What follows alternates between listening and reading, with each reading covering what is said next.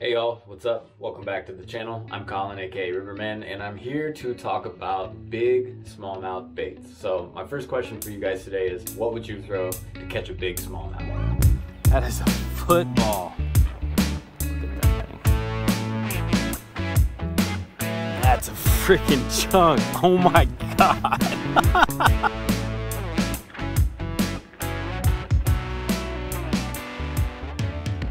So in today's video, I'm going to go over 5 baits that historically have produced big smallmouth, and I'm actually focusing on the 5 baits that I caught my biggest smallmouth on this year, this past season. So it's winter outside right now. I can't get out to fish, so I'm making these videos to try to get some information out there. And just know that this is geared towards river smallmouth, but also applies to lake smallmouth as well. Alright, so the first bait that you need to be throwing to catch big smallmouth, and specifically river smallmouth, is a buzzbait. Now, a buzzbait doesn't seem to be as widely used in the river for smallmouth, or at least in my experience, I don't see it being thrown as often. In some of the local rivers I fished around here, literally I've only ever seen one other person throwing a buzzbait. And I think it's a good alternative to baits that are thrown a lot more often, like a Whopper Plopper. So on that note, like a Whopper Plopper, it does have similar action with the propeller spinning here. But it provides a subsurface presentation, and that's what I like about it the most. It's not truly topwater, it's actually sitting just below the surface where the smallmouth are able to get a nice view of that bait. Also, you'll notice on this setup, I don't throw a skirt. Actually, the first thing I do when I buy a buzzbait is take the skirt off, no matter how high quality it is, and I replace it with a swim bait of some sort. And that swim bait should obviously match the color or the style of bait that you're fishing around. But I think it gives it a lot more natural presentation, especially being that subsurface. For a smallmouth to see a minnow that's above them but below the surface, to me it seems like they see that as an easy catch, and so they come up and just smack it. Another thing I really like about a buzzbait is that it works well around different cover types that other baits would get hung up in. So if we're talking about topwater with the Whopper Plopper, obviously if we throw that into a laydown, you have a pretty high chance of snagging that wood with the treble hooks. That's not the case with the buzzbait because of the single hook and it's sitting on top. You can typically throw this around grass, wood, rock, whatever it is, and you're not in danger of getting hung up. Now obviously if you don't make a great cast, you're going to, but the single hook being on the upper side coming across, it just allows that bait to pull fish out of those dense cover areas without actually having to get down in there, and that's one reason why I really like this bait. So on the topic of a single hook, it does mean you're probably gonna get fewer hookups, meaning that fish have a tendency to short strike if they're not in the mood, so they might get the back of the buzzbait or they might get the back of the swim bait, and they might just completely miss the hook, especially if it's pretty decent size. So that does happen, but the benefit of that single hook is that when a fish is on, you rarely have them come off. Like a fish hooked well, top of the mouth with this isn't gonna come off for no reason. Something really has to go wrong, and so a buzzbait in that regard is pretty strong. And just lastly, overall, for some reason, topwater lures and a buzzbait especially are just big fish baits. It just pulls out bigger fish, and I'm not sure why that is. Topwater, in my opinion, tends to do that. You might not get those number days, but you're definitely going to have some quality days if a topwater bite is on, especially at certain times of the year. And don't be afraid to throw topwater early, especially a subsurface bait. Remember, right? It's not actually 100% true topwater. It's not like a walking bait sitting on the literal surface of the water. And one more note is that this bait is not to be overlooked for largemouth either. One of the biggest tournaments I've ever fished, I believe it was 2020, the KBF Challenge Series Championship down at Lake Guntersville. I caught a majority of my limit fish on a buzzbait. I caught, one solid 4 or 5 pounder on the second day that really put me where I needed to be. And right after that, I literally lost what had to have been a 25-inch bass, the biggest fish of my life. Pulled me down into a hydrilla patch after eating the buzzbait. My drag was set way wrong, pulled me down, broke me off. But I ended up getting 14th out of 200 something anglers that tournament, and in large part that was due to fishing a buzzbait around grass. So yeah, buzzbait, tie it on, throw it this year. So number 2 on the list is going to be a dark sleeper made by Megabass. And if you don't know about the dark sleeper for smallmouth, then I really don't know where you've been in the fishing world for the past couple years, but if you don't, that's all right. That's what I'm trying to preach, is that this bait is great for smallies. Now, it's a goby imitation, but you don't need to necessarily have gobies as a forage, but it's definitely a bonus if you have sculpin or gobies in a river because the smallmouth are simply going to seek this out and eat it up just about every time. It is a great bait. So as you can tell, it's just a swim bait. It's got a simple, subtle action. It stays down. You're supposed to fish it down towards the bottom, not the middle of the water column. The tail is not super aggressive. It's subtle, and I like to use it to clean up fish. And what I mean by clean up fish is that when I run something through there that's a little faster, maybe a crankbait or something, I'll come back with it afterwards, after catching a few with the dark sleeper, and I can still usually produce a bite or two. So this is one of my favorites for hard bottom situations. And when you're fishing the hard bottom, you can work it a lot of ways. You can pop it, you can slow crank it, you can work it like a jig. It's got a lot of different options, but at the end of the day, I think the thing that really sets it apart is its subtlety and really its size. It's not a big bait, but it's that perfect size of a bait fish, a goby, a sculpin, something like that. So I also think one thing about the dark sleeper is that it's overlooked at certain times of the year. So number one, specifically for the spawn, everybody knows that smallmouth hate gobies, and smallmouth hate gobies, especially in the spawn. So for example, here on Lake Michigan in Chicago, a lot of people are throwing a wide variety of baits for the spawn, right? For fish on bed. So whether you agree with that or disagree with it is not the question. But what I think the dark sleeper can really do is help you catch a really pressured fish. And I've done really well on this small, tiny dark sleeper. And this is after fish have seen a lot of baits thrown at them.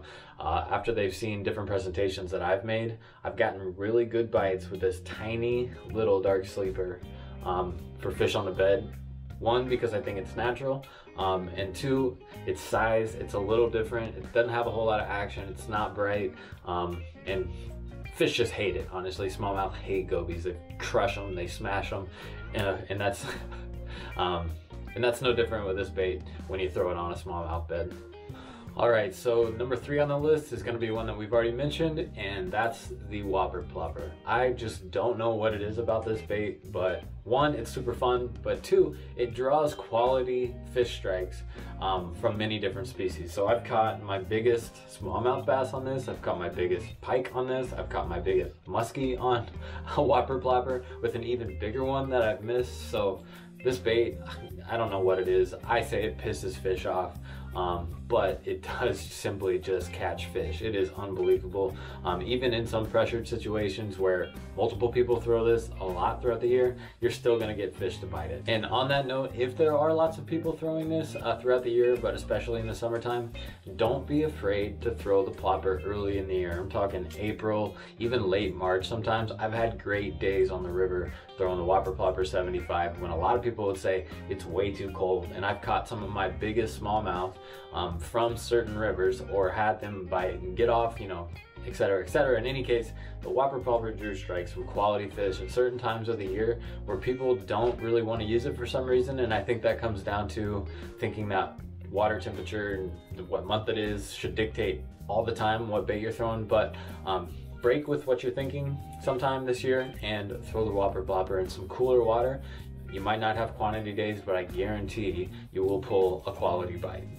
Another benefit of the plopper, and if you've ever had one, you already know this, is that the hooks are super sharp. If you just look at these hooks wrong, they're already in your shirt, your pants, your skin, your car, whatever it may be. So obviously it's a dual treble hook setup, so when a fish comes up and smacks this, even if they don't get it in the mouth, usually a hook will get them more in the neck.